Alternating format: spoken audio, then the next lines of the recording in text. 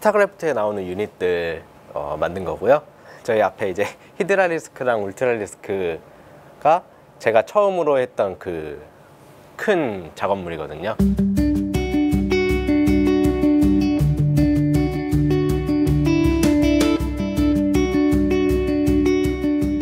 산업용 프린터로 출력을 했고요.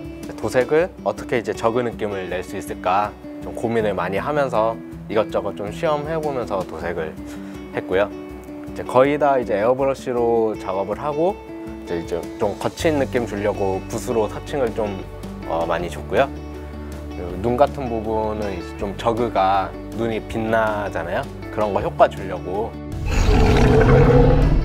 이제 베이스 같은 경우는 울트라리스크가 좀 거대하다 보니까 거대한 거 표현하려고 철조망 같은 거 좀 작게 만들면서 표현을 했고요. 파괴된 느낌 들도록 좀 잔해 같은 걸로 표현을 많이 했고요. 카이저 칼날 같은 부분도 심심하지 않게 피 자국이나 이런 다른 느낌 주려고 좀 노력을 많이 했어요.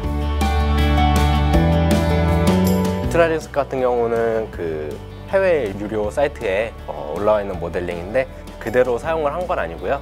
거기 위에 이제 텍스처 같은 부분은 더 추가를 해가지고 출력을 한 거예요. 그래서 좀 심심하지 않게 수정을 많이 해가지고 제작을 한 거고요.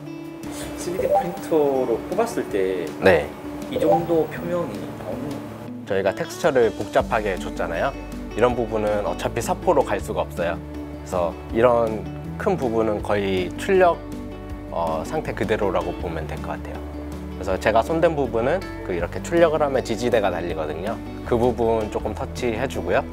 그리고 조금 매끈해야 되는 뿔 같은 부분 조금 터치해 주고요. 그 정도? 출력까지 포함하면 2주 정도 걸렸던 것 같아요.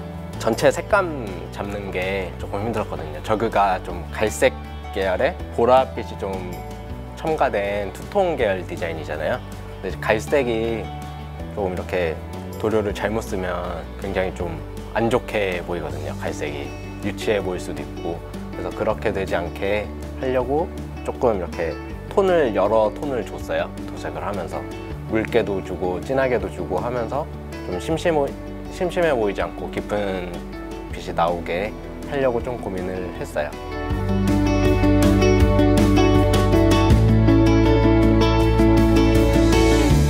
히드라 같은 경우는 베이스에서 신경을 쓴 부분이 히드라 일러스트 같은 거 보면 해골 많이 쌓여 있잖아요. 그거를 재현하려고 이제 해골은 SLS 프린터로 한 번에 대량으로 출력을 한 거예요. 해골을 쌓은 다음에 이제 표현제를 이용해서 이렇게 늘러붙은 느낌으로, 그리고 이런 점막 같은 부분은 이제 폴리퍼티를 얇게 펴 발라가지고 그냥 붓으로 이렇게 문대서 약간 점막이 땅에 늘러붙은 것 같은. 히드라 본체는 이제 울트라리스크 칠할 때랑 거의 동일하게 진행을 했어요. 근데 히드라 같은 경우는 좀 더 이렇게 울트라보다는 작은 캐릭터잖아요. 그래서 거대함을 표현하기보다는 좀 더 색을 진하게 줘서 스케일감은 조금 작아 보이게 도색을 했고요. 눈 같은 부분이나 핏자국 같은 부분을 좀 더 진하게 표현을 했어요. 3D 프린터가 정말 좋은 게 모델링 파일이 있으면은 그냥 스케일만 작게 해서 똑같은 거를 작은 모양으로 만들 수가 있어요. 그래서 얘는 좀 더 작은 스케일로 똑같이 만들어 본 거예요.